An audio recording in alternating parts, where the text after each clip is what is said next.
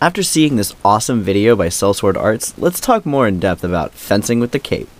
Sword and cape is one of my favorite weapon sets because I am a fancy boy, but also I like being a tricky jerk, and the cape does both. First, one of the biggest mistakes hematists make when using a cape, using it purely defensively.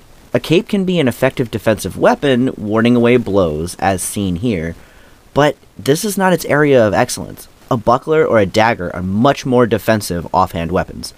Capes are meant to be tricky, offensive offhand weapons. You don't just parry with a cape, you actively use its length and weight to capture the opponent's sword at a distance by flicking your wrist. As seen here, this kind of offensive action puts pressure on the opponent to change guards, retreat, or attack recklessly. This and dirty tricks by obscuring vision are where their cape really shines, and why I pick it over the buckler every time.